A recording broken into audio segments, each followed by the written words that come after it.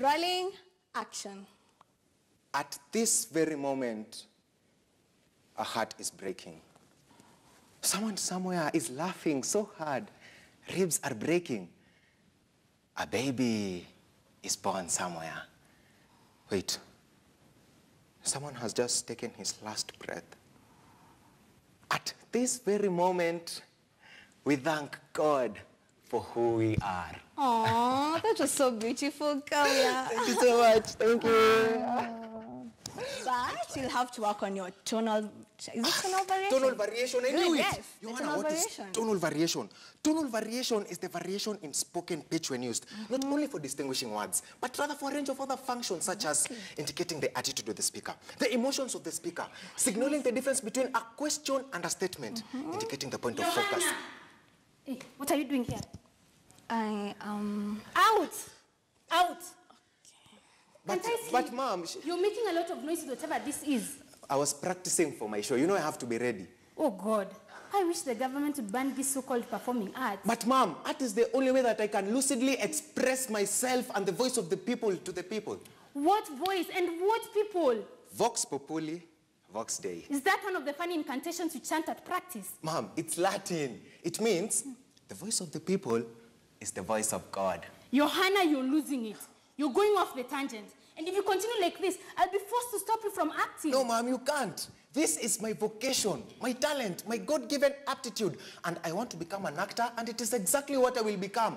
Plus, my dad supports me 100%. Your dad is an abettor, expediting your distraction. And since you began your so-called acting, everything about you has become dastardly. Mom. I mean, your demeanor, you even bringing girls to the house at night. You're acting weird. Acting, you see? You cannot even eschew acting. Fine. You can carry on with your practice, but keep your voice down. If you wake me up again... Okay, Mom, I need a favor. What? Can you listen to me for the very last time and help me eliminate my mistakes, please? What gave you the idea that I'd listen to you? You know I don't support your acting career. Mom, please. No. Please, Mom. No. Okay, just listen, okay? Even if you won't eliminate any mistakes, just listen. Fine, but make it fast. Okay, okay. At this very moment, a heart is breaking. Someone somewhere is laughing so hard. Ribs are breaking. A baby is born somewhere. Wait. Someone has just taken his last breath. At this very moment, we thank God for who we are. Oh, that was beautiful, eh? Thank you so much, Dad. Thank you so much. Thank you. Sarah, won't you throw in a compliment for this? That was resplendent, right? Resplendent. Despondent is more befitting. Come on, Sarah, you know you don't have to be so rude, right? And you know I don't have to be fickle, right? That's an interesting theme for a play.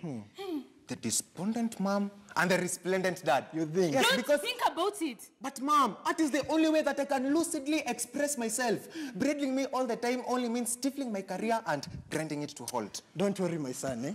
You know I'll support you and your dreams. You know Mikarai Empire is where it is because of your diligence and pertinacity. Yeah, you are the audience's favorite. Thank you so much, Dad. Thanks to you and your team, you are the leading acting group in the city. Thank you so much, Dad, for your undying support. And most importantly, thank you for being my cheerleader and my muse. Anytime, eh? Anytime. Thank you so much, Dad. Yeah. Mikasa, why do you continue to support this kind of madness in our house? Madness. Yes. You know that is exactly what everyone refers to our craft as, madness. But the truth of the matter is, everyone out there is mad. But all that varies is the degree of madness. I, Mom, will embrace my madness with aplomb. And I, my son, am a mad supporter of your madness, my mad son. Eh? You truly have a day to grace. Thank you so much, Dad. Thank you so much. Both of you are pathetic. I'm leaving. Sarai, you know, as Bansky said, art should comfort the disturbed and disturb the comfortable. So are you trying to say that I'm disturbed? Well, the fact that you don't know you belong is a bigger worry. Don't worry about her. Eh? I'm sure she will support me one day. Yes, I'll take care of her. Yeah. Handle her. Eh?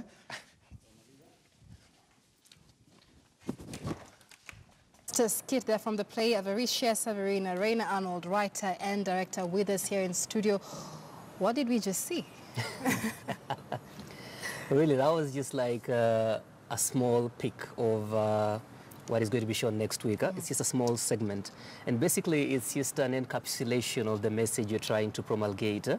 You see, in the segment you've watched, there is a son who's torn between listening to the mother or the father, because the father is espousing the craft. He's like, I'll support you, you know. Art is what you love doing. Go ahead and do it.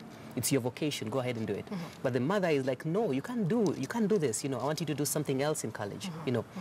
So it brings out the whole aspect of people actually belittling and denigrating acting, because people look at it as something you do as a side and not a main. It's not a main course meal, it's just something you do on the side. And it begins from own homes. You earlier mentioned that the word avaricious means greed. Yes. How does greed come into the lives of artists? Well, greed comes into the lives of artists directly and implicitly. Because if you look at, we're going to see something else that will actually summarize that, elucidate more on that. But if I'm to go outside the play, as an artist, there's a whole aspect of greed when it comes to film especially. You find that most of our films are saturated by the same faces, you know?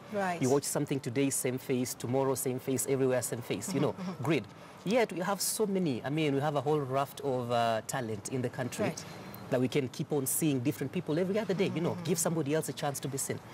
Also, it plays out in this way where people want to use artists to make money. You see, so greed plays out in two different ways. Let's talk a bit more about that, because at the end of the day, I mean, if art is the career one has chosen, it's meant to feed them, clothe them, pay their bills. And like you mentioned, many people use artists to, you know, benefit their own selves. Many times, you find artists being told, do this for publicity. But artists say publicity does not put food on the pay the table. bills. How do we go about this and ensuring that the support for artists is all round in society, not just in our families, but in the career field as well?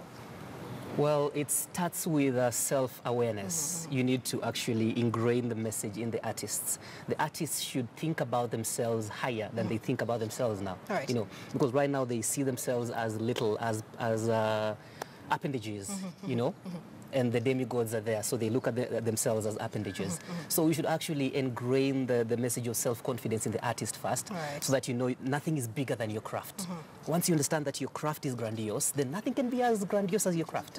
Let's explain the next skit that we're about to see. What is that about? What are we about to witness right now? Well, you're about to have a skit about a producer, technically, because I tried to just sum up all these things in one. So there's a producer who's actually running a show, but instead, I mean, they're given money, but instead of spending it on the right trajectories, they use it on their own trajectories, I mean, instead of, in lieu of supporting the artist.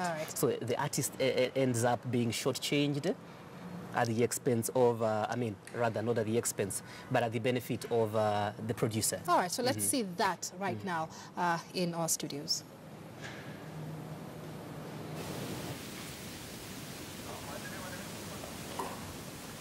Simi, where are these actors? The show is about to start and no one has arrived yet. I have no idea. Though I heard them talking about how they're being mistreated here. Mistreated? I am giving them a platform. Mom, I'm just reporting verbatim. Do I get retribution for that? Then don't report, okay? A rebellion in the offing must be squashed. I am doing this little act as a favor. I don't remember the last time Favor put food on the table. So now you're part of the bandwagon, eh? Fomenting cries of discontentment? Huh? I am my own self-mother. I agree I have been an accomplice, abetting the oppression of artists, but I've seen the light. What light? Simi, eh? What light? You are the darkness that only light can drive out. Mom, stop it.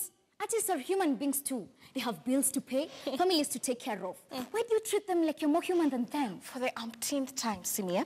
I am giving them a platform. Their ancestors and tribesmen get to see them on TV. Do you think that's a small thing? Of what importance is it for an artist to be seen on TV, painting a picture of grandeur and glamour, then walks away with nothing in the pocket? Nothing in the stomach, Mom. Tormented by anguish and wallowing in the miasma of depression. Simi, pick a side, okay? Pick a side. You're too late to that party. I stand with the artist. Maybe you're a brute. That gives you money to pay the artist, you know, take care of their welfare. But you blatantly spend the money on your own trajectories and ostracize the artist. And you blatantly say that you're giving them a platform? Simi, that was so sweet.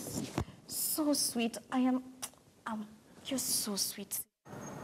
And that is the second sneak peek of the play Averina, Avaricious. Let's just get a final comment from you. Again, what will people get out of watching this play?